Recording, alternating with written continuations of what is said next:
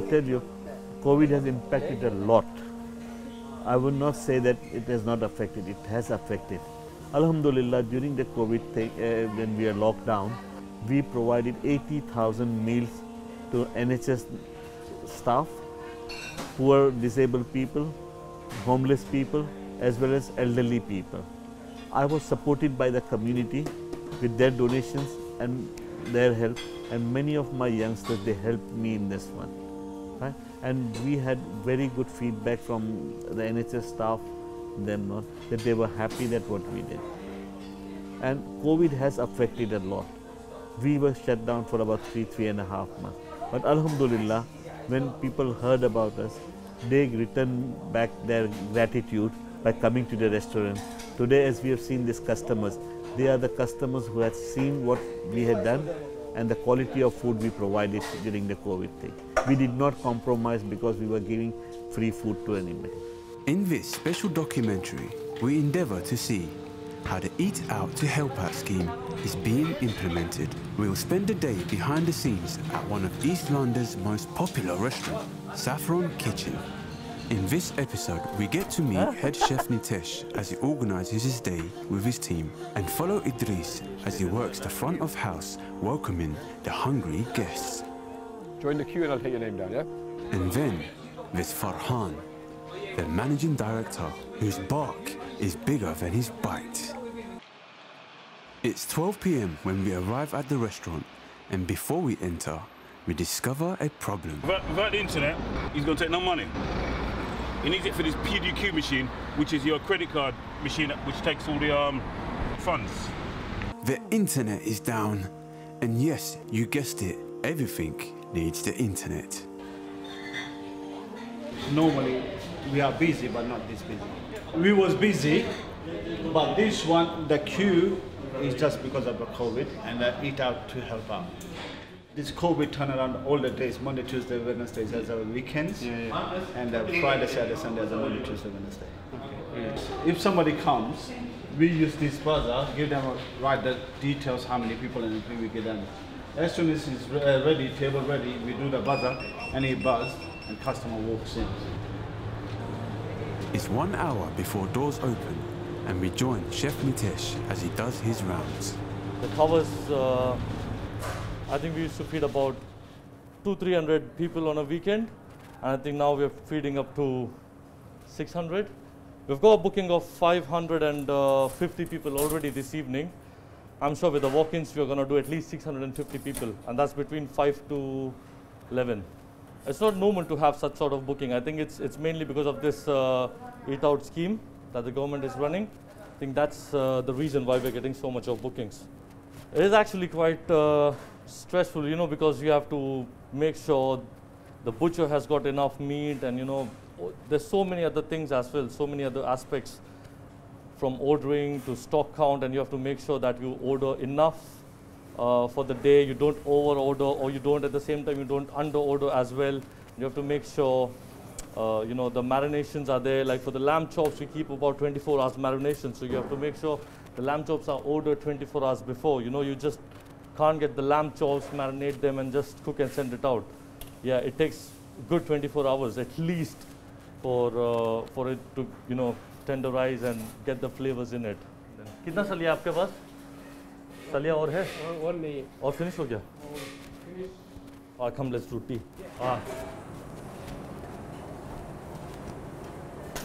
Let's keep an eye on our tea.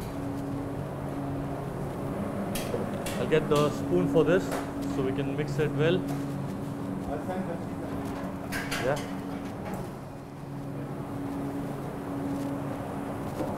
So this is our tandoori chai, the one that we serve after the meal in Saffron Garden. Yeah, we've got a unique recipe for this. A lot of cardamom, ginger. This has to brew here for at least 2 hours to get the right flavor and color. Let's check what's happening in there. You know, you have to look after the production, you have to look after the stock control, cooking bit. There's so much. You know, you have to be at all the places at all the time.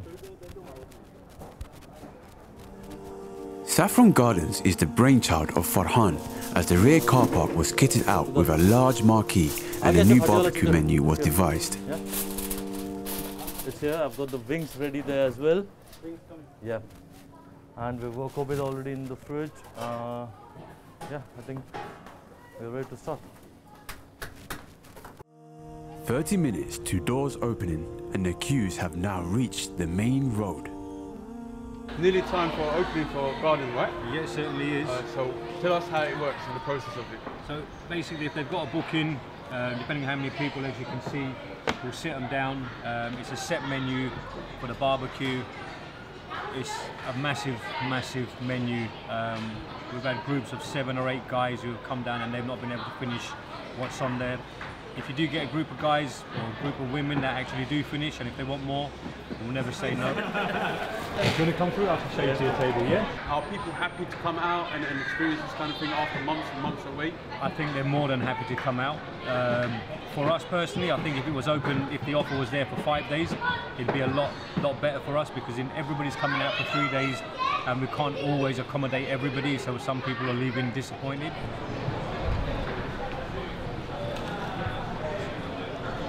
Right, this is your table, yeah?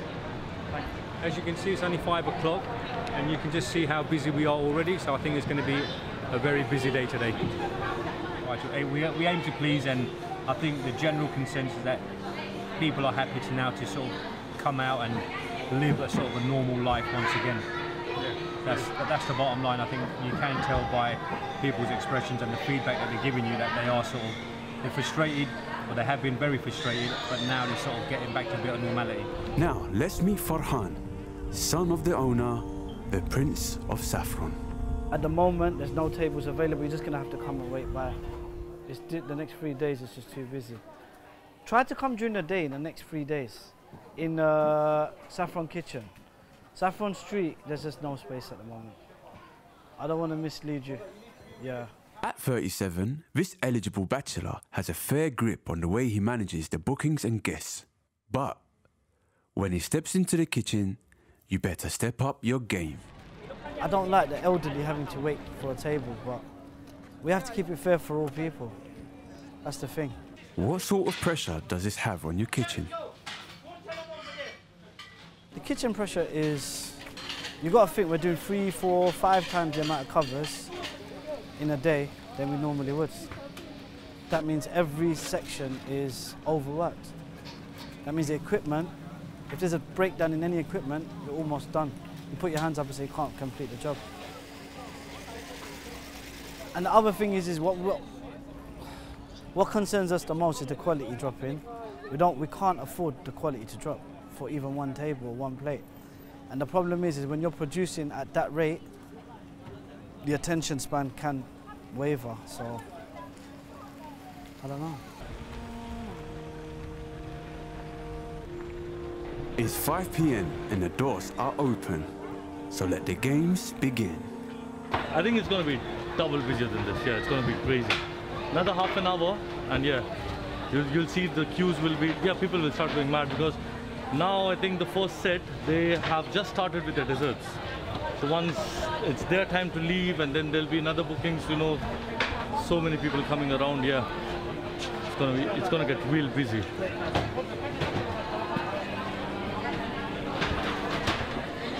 Next door at Saffron Kitchen, Farhan arrives.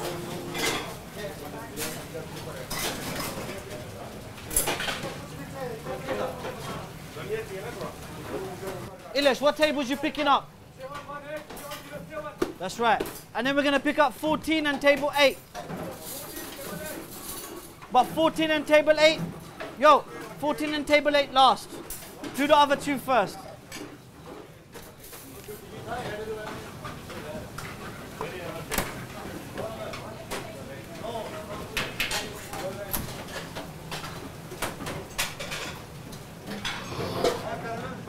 It's only 5:05.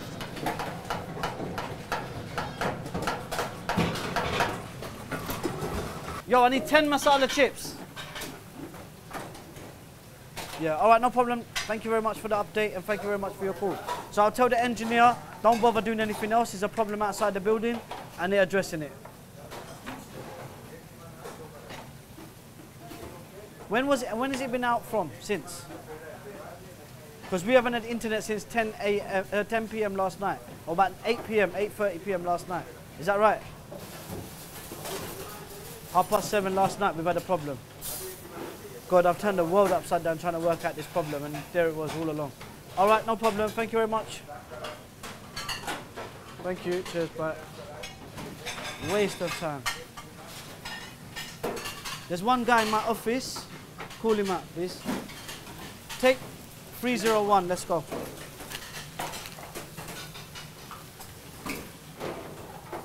This is the next ticket we do. Some tickets are starters only, and they want their main course 15 minutes later. Other tickets, they want all the food together, so you've got to bring all the department's food together on the tray at the same time. Kids' meals always go first. 715, let's go. Yo, yo, yo. Take that to 722 as well. 302, you can go.